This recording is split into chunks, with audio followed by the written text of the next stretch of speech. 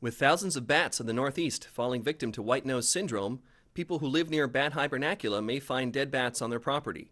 While we know of no human health concern, we encourage you to take precautions. Watch U.S. Fish and Wildlife Service endangered species biologist Susi von Oettingen of our New England field office demonstrate how to properly dispose of a dead bat. If you encounter a dead bat, we recommend the following steps for your safety. You should have a trowel, extra Ziploc bags, 2 or more, disinfectant, and hand disinfectant.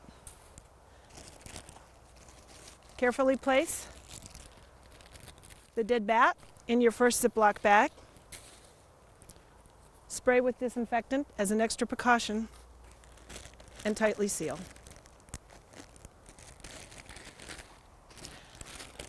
Place the bat in the second bag, then remove your gloves and place those in the bag. Seal it and dispose.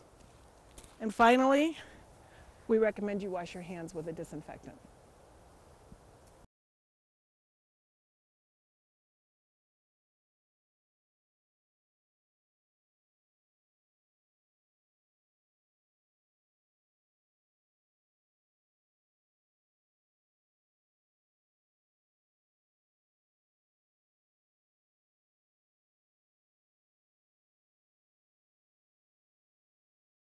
For more information about the many activities of the U.S. Fish and Wildlife Service, see www.fws.gov.